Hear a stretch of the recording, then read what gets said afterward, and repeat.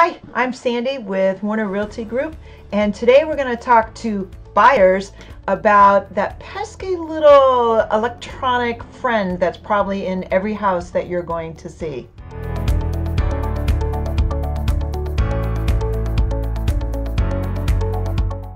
Have you been touring around in houses and maybe chatting with your spouse or your partner or your kids or even your agent about your real opinion about the color of the carpet in the living room? One thing to bear in mind when you're house hunting in today's day and age is that so many homes have really cool electronic gadgets that don't look like they're recording devices.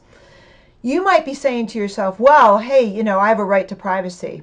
One thing you want to bear in mind is when you're house hunting or when you go into someone else's home, you don't have the same right to privacy, say, that you do in a public space. So the reason we want to think about that is there's a couple reasons. Number one, you don't want to be mean to the seller, right? You don't want to insult a seller because it could be that you are going to turn around and have to negotiate with that seller. And number two, you don't want to give your hand away. You don't want to be forthright with all of your information and then give the seller leverage, because the seller knows that, hey, you're only going to offer $300,000, but you think the house is worth $400,000. You don't want to share any of that kind of stuff. So the pro tip for today is loose lips sink ships, even in house hunting.